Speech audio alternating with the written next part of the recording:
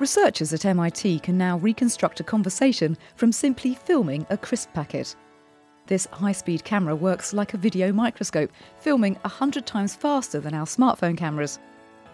Along with MIT's motion magnification software, this system can recognise movements smaller than 1,000th of a pixel.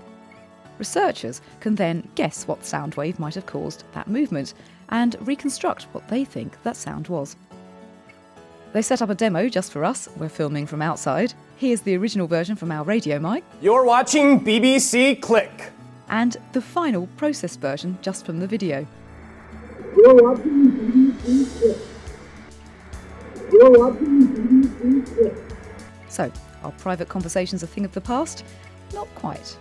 I think what's really different about this technology is that it provides you with a way to image this information.